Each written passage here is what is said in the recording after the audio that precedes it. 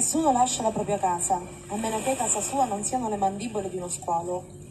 Verso il confine ci corri solo quando vedi tutta la città correre, i tuoi vicini che corrono più veloci di te, il fiato insanguinato nelle loro gole, il tuo ex compagno di classe che ti ha baciato fino a farti girare la testa, dietro la fabbrica di lattine, ora tiene nella mano una pistola più grande del suo corpo.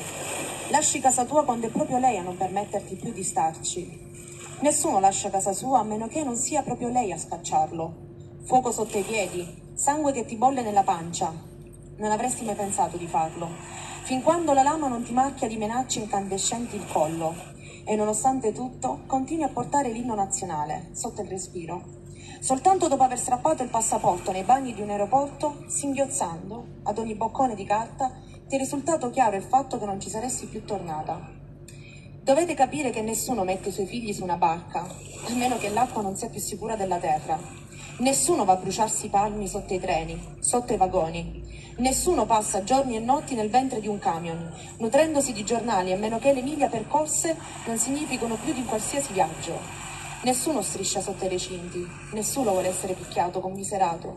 Nessuno se li sceglie i campi profughi o le perquisizioni a nudo che ti lasciano il corpo pieno di dolori, o il carcere, perché il carcere è più sicuro.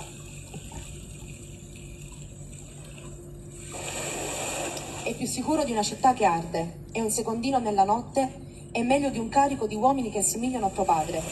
Nessuno ce la può fare, nessuno lo può sopportare, nessuna pelle può resistere a tanto.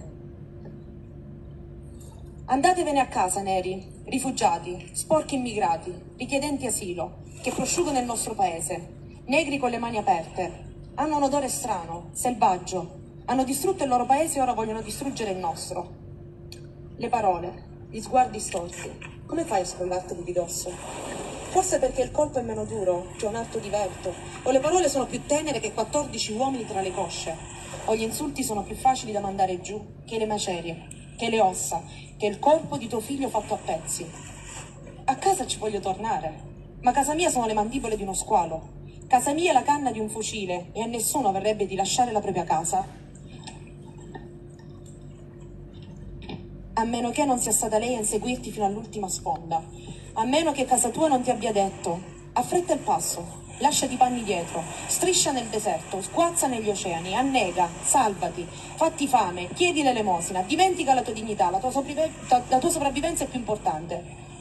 Nessuno lascia casa sua se non quando essa diventa una voce sudaticcia che ti mormora all'orecchio: vattene, scappatene da me adesso. Non so cosa io sia diventata, ma so che qualsiasi altro posto è più sicuro che qui.